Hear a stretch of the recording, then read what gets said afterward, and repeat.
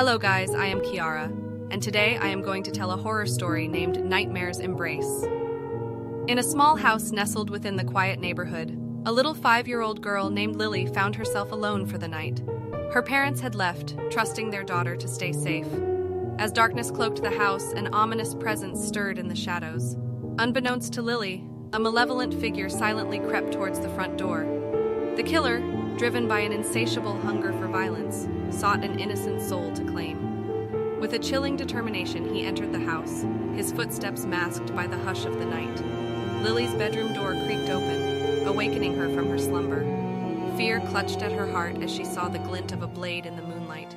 The killer's intentions were clear, but this young girl possessed a resilience beyond her years.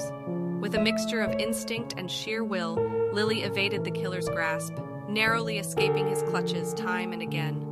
The house echoed with her terrified cries, but fate intervened, granting her a slim chance at survival. As dawn broke, the killer, defeated and enraged, vanished into the abyss of the night. Lily, shaken but alive, clung to the hope of seeing her parents return. The house stood as a witness to the horror that unfolded, carrying the remnants of a terrifying ordeal endured by a courageous little girl. That's it for today's video. Bye and subscribe to the channel.